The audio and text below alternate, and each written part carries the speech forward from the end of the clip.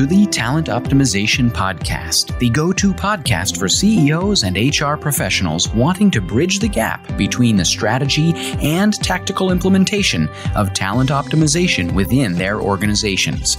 Through interviews, predictive index, and personal experience, your host, Tracy Shirk, helps you discover the facets of talent optimization from both a CEO and HR perspective to truly create the dream team for your organization.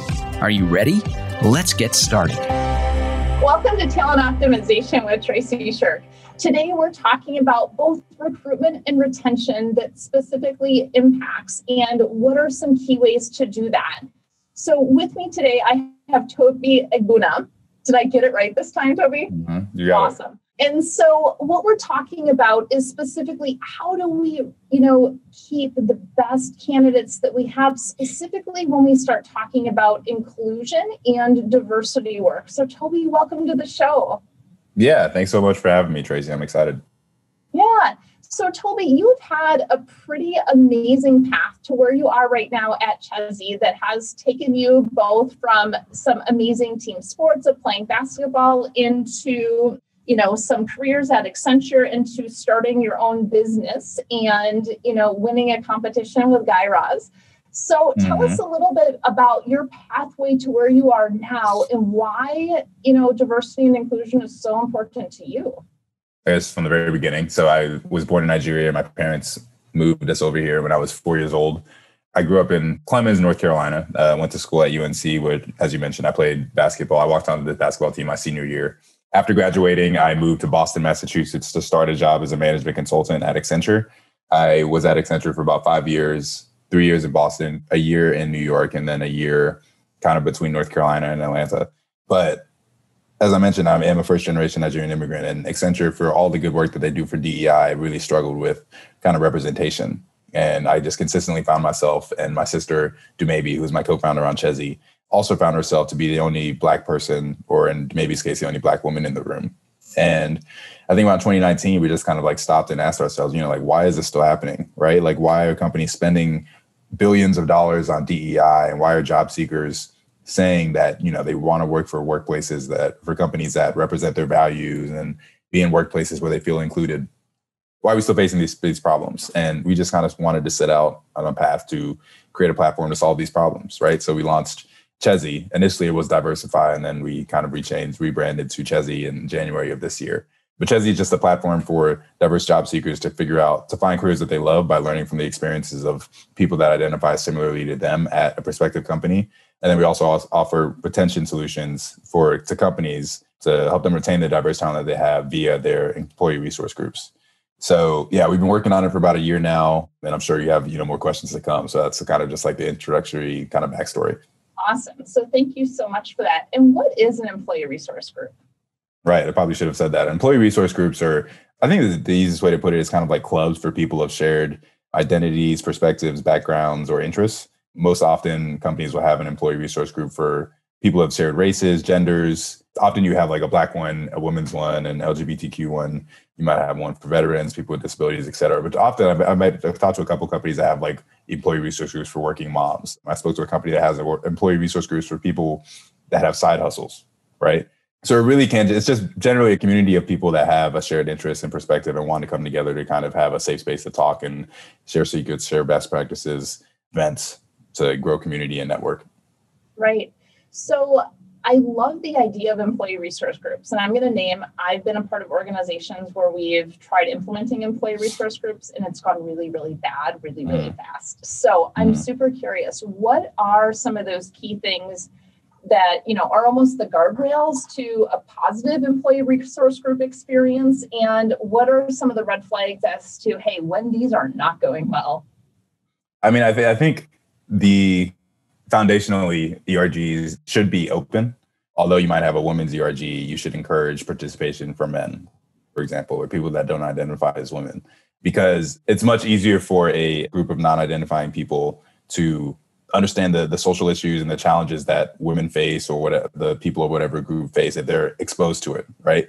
I almost said that people can't know about it unless they're exposed to it, but then that puts the onus on women to teach men about women's issues. And I would never say anything like that. And I'm going to circle back around to that because that is something that I think we should be talking about in a second. So. Right. So one thing is just kind of open participation and open the ability for anyone to participate in the ERG. I think the second one is just measuring, right? I think what happens too often is that ERGs are just kind of, a company establishes them, they check the box, they can say that they have ERGs to talent, they can put it on the website that we have employee resource groups, but most companies don't really have a way of knowing even who's in what ERG, let alone what kind of events are working best, who's the most engaged in ERG. Again, employee resource groups are intended to create kind of belonging community for Black people, for women, for people with disabilities, et cetera. And it's much harder to know if that's working if you don't know who's in what ERG. So just some kind of measurement, some kind of form for actually tracking membership, et cetera, is a requirement. But I think the last thing, an additional thing is just kind of sponsorship, right? I think it's much harder for an ERG to be able to request budgets and to draw attendance in meetings and things like that if leadership at the company isn't bought into it. Most ERGs then, as a result, have an executive sponsor that kind of is the liaison between the ERG's leads, and the big time decision makers at the company, right? So like if I'm an ERG lead for the Black ERG, I can go to my executive sponsor and say, hey, we need $1,000 to bring in a speaker for our Black History Month series. And that executive sponsor can then take that concern or that request up to leadership and say, like, we need this money, here's what it's for, et cetera, check the box. And then they can come down and kind of tell me that it's been approved. So those are the big three things I think that make ERGs the best practices, at least, or some of the best practices that ERGs can have. Right. So if I'm selling an ERG to my executive team, how do I sell that in a way that I can tie the benefit of this ERG will have a positive impact on our business results? It's twofold, right? The whole purpose, I think that what's top of mind for every company right now is recruiting, is diversity recruiting. What's second of mind, and probably even getting close to first of mind, is retention, keeping the talent that you already have. Employee resource groups, again, are intended to be communities for Black people, for women. And they're ways for me to kind of connect with other people at the company and make me feel like I belong there, right? If I feel like I belong there, I'm more likely to stay at the company. So they're at their very core, ERGs are retention tools, but they can also be excellent tools for supporting your business, right? And growing your business, which I think is something that leadership is actually really, really missing out on. I recently spoke to a company. They are a fitness wearables company, and they actually work with their Black ERG to make sure that the product works as well on darker skin as it does on lighter skin, right? And that's a direct business impact, right? If it doesn't work as well on darker skin, it's going to be hard for them to sell it. But if they can test it with their ERG and kind of confirm things, then they can actually market it that way and build ads and things that kind of reach out to different audiences. Another example, I think that Pinterest Black and Latinx ERG created Pinterest I'm not totally sure how Pinterest works, but they created board content for the Pinterest community, the Pinterest users, based on the Black experience, based on Black culture, based on Latinx culture. And again, that engagement with ERGs in your product development is just one example of how ERGs can really, really support your business initiatives and not just be resources for retention. Right. Awesome. So what I'm hearing you say essentially is ERGs are a solution for helping to create an inclusive workplace.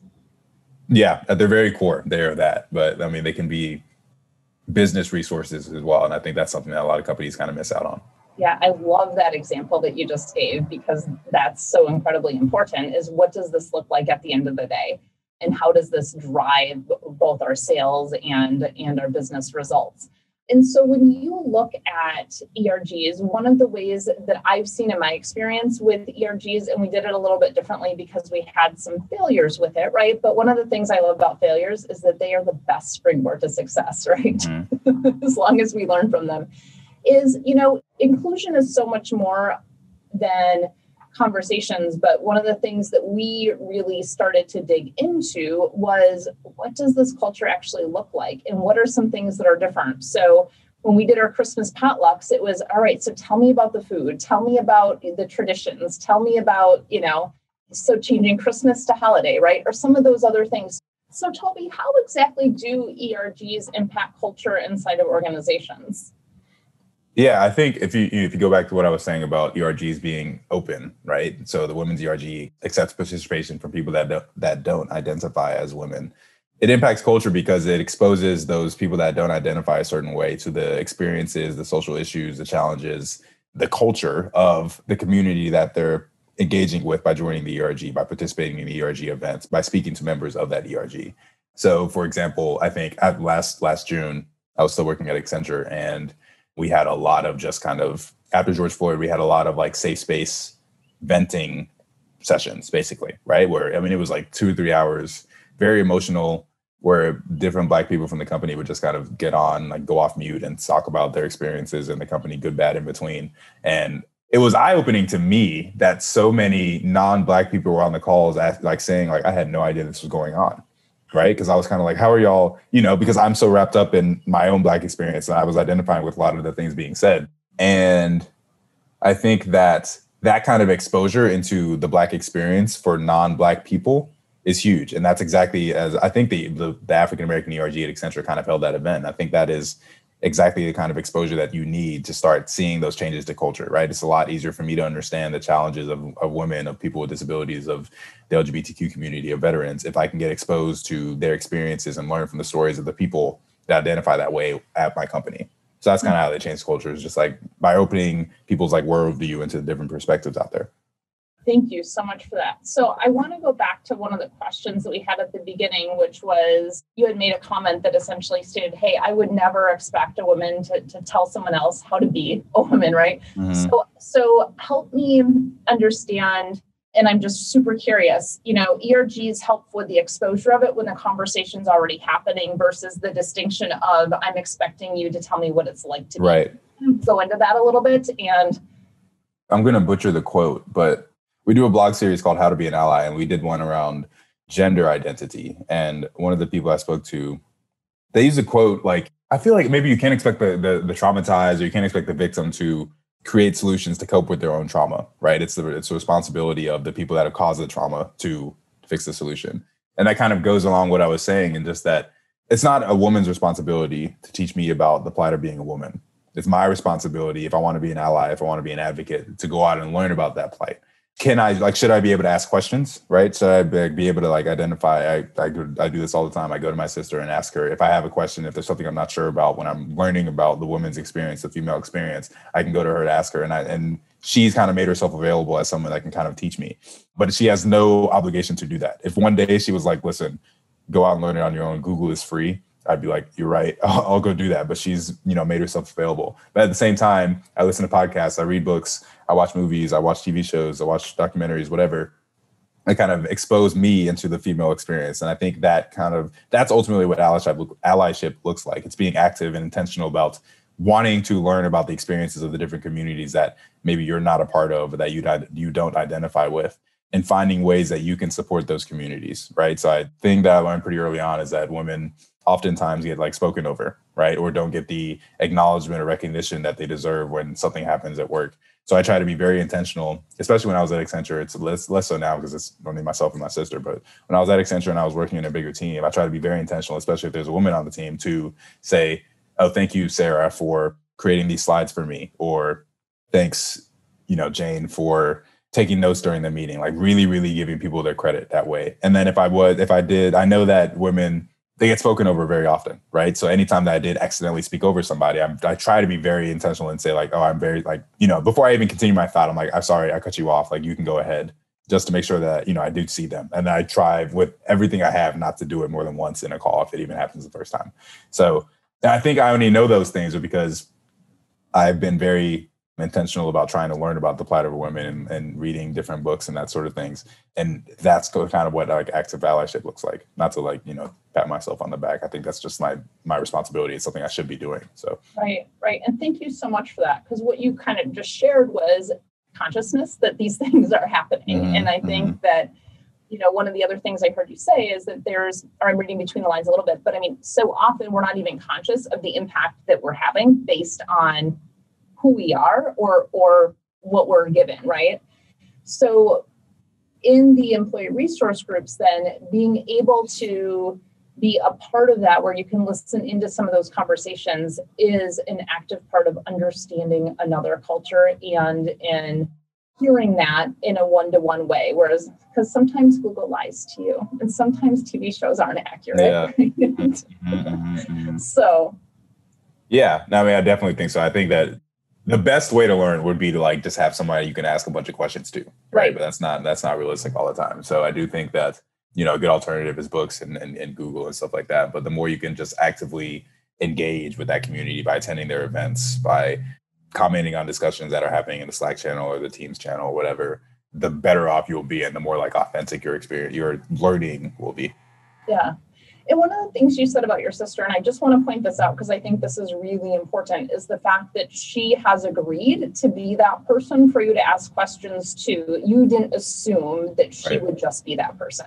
Right. Yeah. I mean, I think, admittedly, I don't know that I have asked, but I do think that I think we're at the point in our relationship where, if I was ever asking her too much, she would just be like, yo, go on Google or, go talk to somebody else. I'm not in the mood for this. But she's also just been really good about like calling me out when I am missing something, when I am not being the ally that I should be. So, I mean, I think most people have someone like that in their life that is willing to kind of, I don't want to say again, be their coach, but someone that is willing to help them as they go through their allyship journey. And it's really just about like finding that person and like thanking them anytime they do take an opportunity to coach you and to kind of teach you or make you a better ally, and not making them repeat themselves, right? Like if they tell you something that you should be doing something, not questioning it and just kind of going with it and moving on with it. Yeah, absolutely. And so much of the ERGs and the inclusion we've been talking about comes down to relationships, right? Mm-hmm. I mean, it really comes down to the relationships and the trust. And when we talk about, teams inside of a work environment or being engaged in our work, it's, do I trust the people I'm working with? Mm-hmm. Do I feel like I can work here and feel good about the work and that I'm valued for what I'm doing? A lot of times in an ERG, ideally, you have participation from all levels of the organization, right? Like there's senior managers, but also analysts. Great part about the ERG is being able to network as an analyst, especially at a bigger company, with another member of the ERG that's maybe a senior manager and kind of be your advocate, that can be your coach and like help you as you progress through the company. That's another piece of, not necessarily directly tied to that, kind of bubbles up into retention because it's helping people with their career and like professional development. So again, it's a great point, Tracy, is like another example of how ERGs can kind of support the business and be these ultimately like great retention tools. Awesome. So a lot of our clients and our listeners are from smaller organizations. So we're talking about like 50 to 250 employees. And how, in your experience of building ERGs and, really taking this expertise on and the tools to do this really well, what are the differentiations between ERGs and much smaller organizations, let's say, less than 250 employees, and, the very large organizations of the world? Yeah, I mean, ERGs, I think, are the smallest company I've spoken to that has ERGs is like 108 people. Fewer than that. Like generally, if you're at a tech company with 100 people, you probably only have, like you would be probably doing really well if you had 10 Black people, right? So you generally just don't even have the numbers to really, really formulate an ERG. What often happens is that like, if you have those 10 Black people at a 100-person company, they probably have their own like private Slack channel, right? So that like informal ERGs are already happening. Then maybe they plan like their own kind of happy hours, their own virtual social events, et cetera. And I think that's a big difference. It's just that like a small company maybe has ERGs, but they're just not officially called ERGs. They're just like the Black Slack group, right? As you get bigger, as you get more people in the company, as you get more people looking to like network, and it gets a little bit harder to know the names of everyone that you work with. That's when like the formalization of an ERG and trying to make it into like a business resource, that's when it kind of comes in handy. But for smaller companies, I think you can get the same impact, right? The feeling of belonging, the networking with people that identify similarly to you. It's just harder to like formulate it as an employee resource group. Awesome. So as we close every one of our podcasts, it's what is one key takeaway that you have for our executives listening into our conversation today? I think I might have said this earlier, but the focus is way too much on recruiting. Way too much on recruiting. I feel like so many companies they're doing it backwards, where they're trying to recruit and not focus on creating the environment to actually keep the talent that they're recruiting. It's basically like trying to fill a leaky bucket. It actually needs to be backwards. You need to reverse. You need to focus on retention. And again, a great way to do that is via employee resource groups. And then from there, you can go on to recruiting, right? And it's going to be a lot easier for you to recruit that talent if you can point to the things that you're doing to like keep the talent that you already have in those interviews, in those applications, et cetera. So that's my one thing for takeaways, is just like focus on retention first, focus on keeping the talent you already have, focus on like creating that inclusive workplace. And then from there, the recruiting will be much easier for you to do. Absolutely. And very timely considering where we're at right now. Right, With the right. Things. The first step for DEI is establishing stuff, posting jobs on diversity recruiting platforms and launching your ERGs and launching and getting trainings in, et cetera. But the next step is really knowing the impact of those things that you're doing, right? What's measured gets managed. And it's very easy for you to just kind of launch stuff and forget about it because you have no data, no stats, no metrics or KPIs around the success of those programs. So for employee resource groups, and this is kind of like the benefit of the Chezie ERG dashboard, is just being able to track who's in what ERG, how many events the average person is attending, what the net promoter score for the kind of events that you're doing is, et cetera. And like the ultimate goal is based on the data that you have, right? You'd be able to say that people that are in employee resource groups or people that participate in our training programs or people that are in our mentorship programs or whatever kind of DEI work that you're doing, people that participate in our DEI efforts are 30% more likely to stay at the company than people that aren't, right? And then it's a lot easier for you to go to leadership and say, we need more money for this DEI work because it's directly contributing to us retaining the talent we have.